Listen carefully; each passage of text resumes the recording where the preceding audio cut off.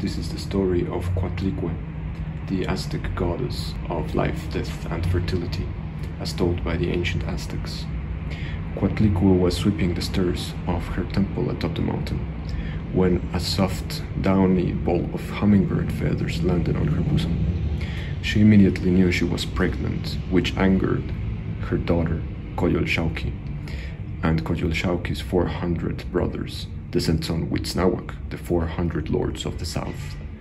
They immediately rushed towards the temple to attack her, and she was struck with great grief.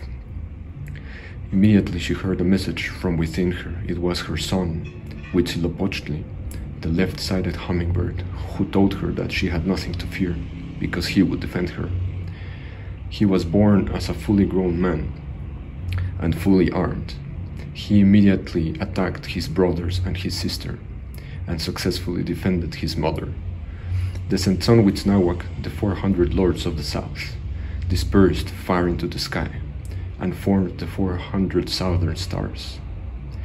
His sister Coatlicue, struck by her brother's arms, rolled down the mountain, and came apart, limb by limb. All her members dispersed. In his anger, Huitzilopochtli grabbed his sister's head and tossed it into the sky. This became the moon that we can now see, and this is how our modern night sky was formed, according to the Aztecs.